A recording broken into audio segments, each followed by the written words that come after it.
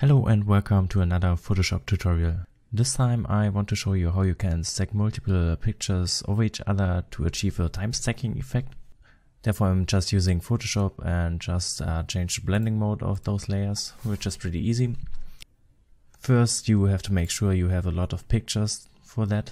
As you can see, I've shot a whole time-lapse sequence which I'm going to use for that. And that's about 300 pictures I'm going to load into Photoshop, and therefore you just have to go to File, Scripts and load files into stack. Then head to the browser where all the images are located and just select them all.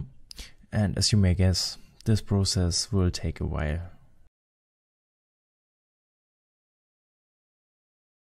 Okay, once the images are imported in Photoshop, I'm going to select every layer except the first one and put them into a group. And then I'm going into the group and select every layer again. And then I'm heading over to the blending modes and change the blending mode from normal to lighten. And now you can see how the clouds got stacked over each other, making their travel path visible. And that's the so-called time blending method. Okay, I hope this video was helpful for you, and if you'd like to see more content like this, then please feel free to subscribe to my channel. And thank you really much for watching this video.